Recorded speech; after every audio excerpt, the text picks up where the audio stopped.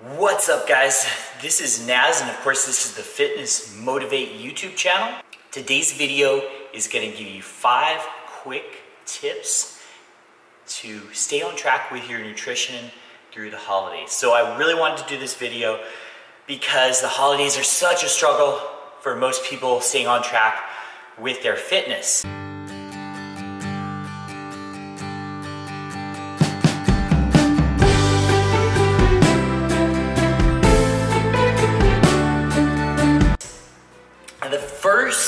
The number one tip is to plan ahead. Plan your meals in advance. If you already have a plan, as far as macros or meal prep or whatever kind of plan you're on, stick to that plan. And yes, you're going to have holiday parties, you're going to have events, you're going to have a Christmas dinner, those type of things.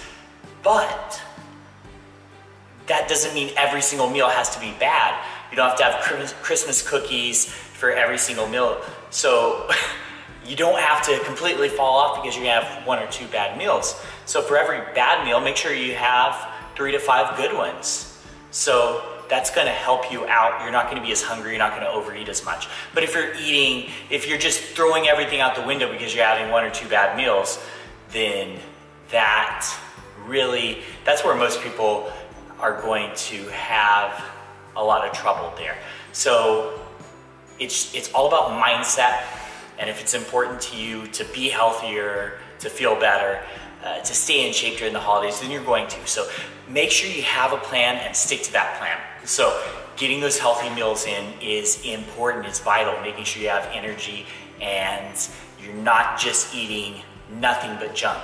Number 2 is actually be honest with yourself. So if you are going to a dinner where there's a lot of bad food or a lot of temptation, plan for that in advance and be honest with yourself about what you're going to eat and how much, and don't beat yourself up about it. So if you go into it knowing, hey, you're gonna have that slice of pumpkin pie and maybe some ham and stuffing, and just go into that, enjoy it fully, and don't beat yourself up about it. It's not gonna set you back that much. What will set you back is beating yourself up, getting into that feedback loop that you're feeling bad and then you're stress eating because of that, and it's just a vicious cycle. So you never wanna beat yourself up about it. Just be honest with yourself about what you're doing, why you're doing it, if it's just for the sheer enjoyment of it, or you're in a social setting and you really just want to enjoy yourself or relax a little bit, then just own that and move on and eat healthier throughout the course of the next few days or the next few weeks. And again, it doesn't have to be every single meal. Now, number 3, I really like this tip, and something I like to utilize is, if you're gonna have some sweets, some Christmas cookies, you don't necessarily need to eat them or snack on them right then and there. You can save that and actually eat it as a post-workout meal, which I actually did today. I had some delicious Christmas cookies that one of our wonderful clients brought us at Results, and so even if you're in the gym, you're gonna have that, you're going to have a lot of options and a lot of decadent food around the holidays, and really any time of year. So it's not just the holidays. There's always going to be temptation out there. So how you deal with that, and whether you choose to indulge or you choose not to indulge, that's completely up to you. And the way you do it and how you time those meals is going to be just as important. So as you know, right after your workout, you're going to be a lot more glycogen sensitive, so you're going to be able to utilize that refined sugar a lot better at that point in the day than any other time. So that's the ideal time if you do want something sugary. So if you want that sugary treat, just save it for that post-workout meal, and also make sure you drink some protein with it. So not just the carbohydrates, but you have some protein. So have a protein shake and those cookies at the same time. So I did, today my protein shake was rule 1. I had the toasted cinnamon crunch, and it was like 1 scoop of that, and then I mixed it with salted caramel because I only had 1 scoop left of the toasted cinnamon crunch flavor, but tasted delicious. It actually tasted like Christmas cookies, and then I had those Christmas cookies in addition to that, so it was a really beneficial and delicious post-workout meal. Number 4 is, if you're eating in excess for those events, those Christmas dinners, those type of things, you have a lot of heavy meals. Now, you know, if you're eating an excess of calories consistently, then you're going to gain weight. That's scientifically, if you continue taking in excess calories, you will gain weight and body fat if you're taking in more than you're burning, right? So knowing that, what we need to do is obviously cut back on calories a little bit elsewhere.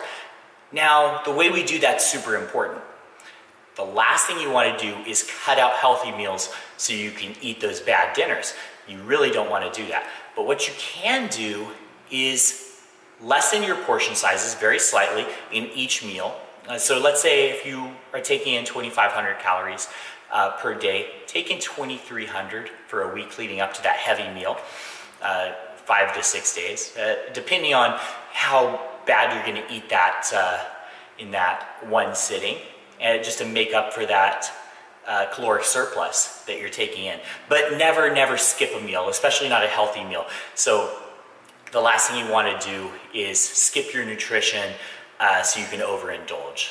That is something you're never going to win with that type of philosophy.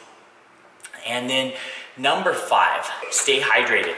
I'm a little bit behind today. I haven't finished my first gallon until right around 1 o'clock. I usually finish by no later than noon. So I plan to have 2 gallons at a minimum every day based on my body weight and the amount of work output that I put in each day. So 2 gallons typically is a normal day for me. Now, during the winter, you're typically not going to be as thirsty. So around the holidays, it's actually going to be a little bit harder. It's going to take a little bit more discipline to get that water intake in. So first thing in the morning, make sure you're hydrating. You're going to be most dehydrated when you wake up in the morning. So make sure you're starting the day strong, hydrating. That's going to be beneficial in a couple of ways. So it's going to help you out. You're going to be a little bit more full, so you won't feel the need to overeat as much. It's going to help you process and digest all the food, of course, as well as help you metabolize body fat. But by staying hydrated, you won't have the room to overeat as much either. If you're taking in enough water, you're just not going to have room in your stomach for all that extra food. So those are your 5 quick tips. Hopefully that helped you out a little bit, gave you a little insight, and gave you a little motivation to stay on track and know that it's possible to actually stay in shape, stay in great shape, you know, keep those abs, not put on a lot of fat during the holidays.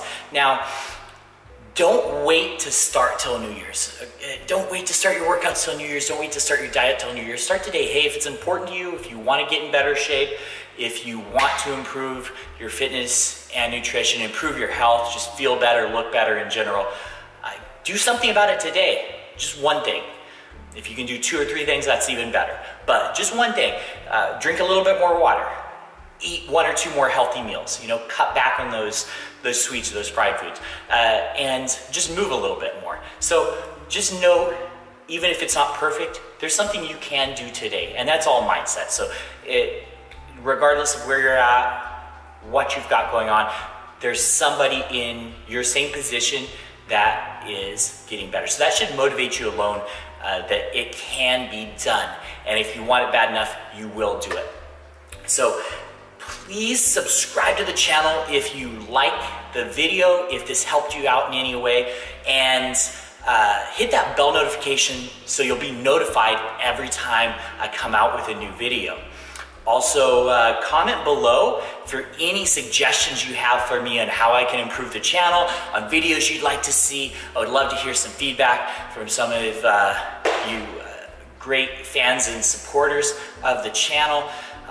Always really love hearing feedback from all of y'all. Like the video if you actually liked the video. Dislike it if you didn't like it. Just, you know, smash that thumbs up or thumbs down and I will see you in the next video.